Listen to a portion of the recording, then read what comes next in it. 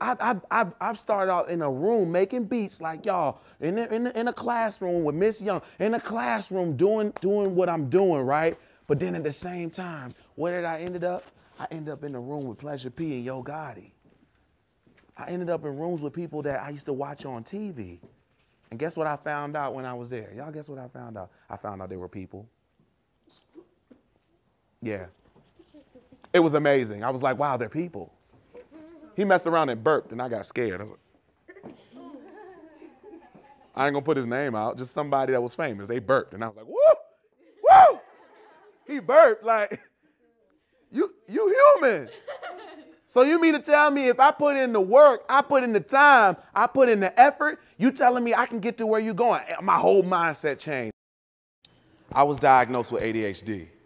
That was me.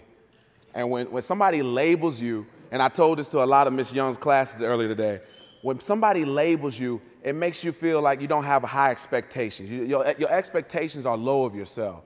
And you just don't feel like, you know, well, this is it. But my mom told me, she said, someone else's opinion of you doesn't have to become your reality.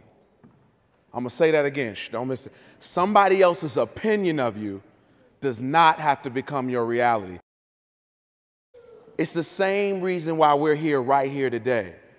And everything that happens in this room is going to have a significant impact on the rest of Philadelphia and to the world. I was making beats in my room. I was making beats. I was just messing around on Fruity Loops. Y'all, anybody know about Fruity Loops? Anybody know about Reason? I was just messing around in my room, and now I just left the studio, Kendrick Lamar, letting him hear beats. And he chose some. He chose some from me and my whole crew.